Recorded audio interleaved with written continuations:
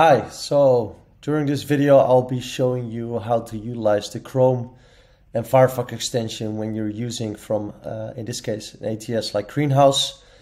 I would also like to refer to this as partial automation, where the full automation doesn't really apply and you want to stay a little bit more in control.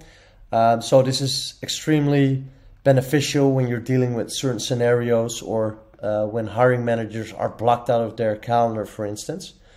So to give you a little bit of an example, I've booted up Hero Smith, so he's the candidate, and I'm going to send an email to Hero using Greenhouse. So whenever I click on Hero and sending an email, I can select a template that I've built. So all I have to do is insert a booking link. So in order for me to do that, I'll be using the Cronofy extension. So as you can see, it sits on top of your ATS, so you don't have to leave Greenhouse in this case, but I still have the flexibility to book in particular interviews and create self-scheduling links. Now I have the option to either select myself, someone else, or a group. With the group, you can pull from multiple groups, you can pull from one group, and set up some complex scenarios. But for this demo or video, I'll be booking on someone else, his or her behalf. So in this case, I want to book on behalf of Elizabeth, who's one of the hiring managers. And of course, Hero, we're inviting Hero. So the extension is capturing the data from Hero, so name and email address. So that's already been captured. I can set up the duration. I can set a location, so if it's a face-to-face interview, and I can set up conferencing.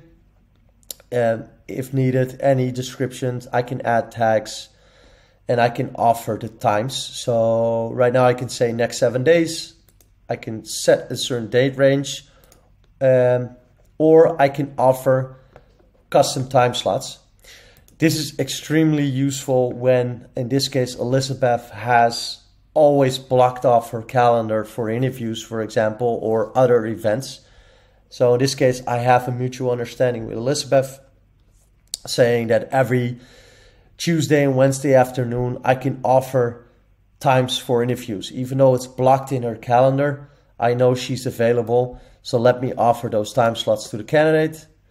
I can create an invitation link, copy paste it into the email, and I can hit send email. So what will this look like from a candidate's perspective? In this case, this is our made-up company, so your company logo would appear here. It automatically converts to the time zone, and the candidate has the ability to book a time which would have otherwise not been available, but I've been able to override block times in the calendar. Confirm. Once that's been done, the candidate receives an invite. Elizabeth will have an event created in her calendar with her Zoom link or Google Meet link or any other type of conferencing. And that's basically it. I hope you enjoyed it and have a good one.